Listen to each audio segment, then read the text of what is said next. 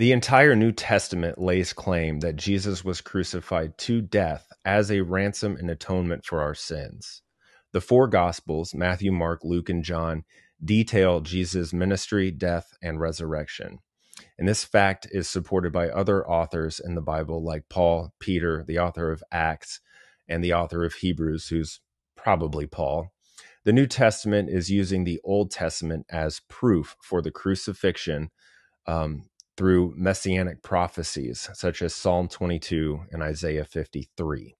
The crucifixion typology is also seen in the Garden of Eden through the covering of Adam and Eve with animal skins provided to them by God himself. We see the incredible parallels between the prophecy of Abraham when Isaac asks him, "Father, where is the sacrifice?"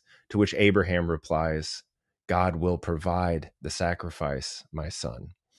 The order of God to Abraham was for him to sacrifice his son. His only son is the way that God says it. Other key parallel passages are found with Moses when he lifts up the serpent on the pole, and anyone who looks upon the serpent on the pole and believe that they could be healed were healed. Leviticus chapter 17, verse 11 makes the statement very clear, and it says, "Life is in the blood, and it has been given as an atonement to you for your sins." The final plague of Moses against Egypt is known as the Passover, which required all the Israelites to sacrifice a perfect and spotless lamb so that their firstborn sons would not be killed by the angel of death. Jesus is identified as the Lamb of God sent to take away the sins of the world by John the Baptist right before Jesus was baptized, which parallels the Passover lamb. Jesus claims that the Son of Man must be lifted up on a pole like the serpent Moses lifted up in the wilderness. And he, Jesus, the Son of Man, was sent to take away the sins of the world for all who look upon him and believe. When Jesus is with his disciples on the night of his betrayal, he commands them to take the bread, which is his body, and to drink the wine, which is his blood. And this indicates that they are now a part of the new covenant.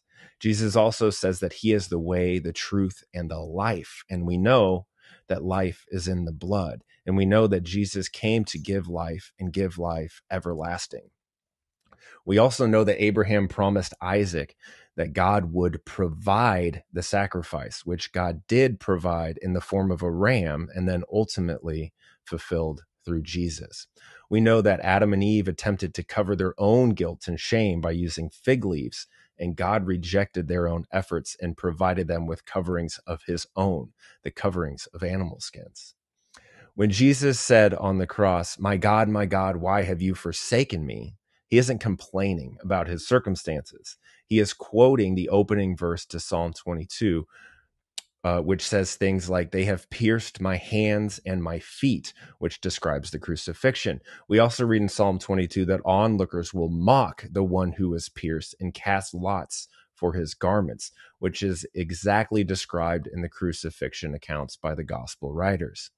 Isaiah 53 says the Messiah will be crushed for our iniquities, pierced for our transgressions, and by his stripes we will be healed, which is a prophecy of the lashings, which are the stripes Jesus received before his execution by crucifixion. From Genesis through Revelation, we read about mankind's condition, and our condition is sinful, rebellious, and we are in a desperate need for a Savior. And God says himself that he is the only Savior. Well, my brothers and sisters, Jesus is our only Savior, as the Bible says, and the Bible also says that only God can be our Savior.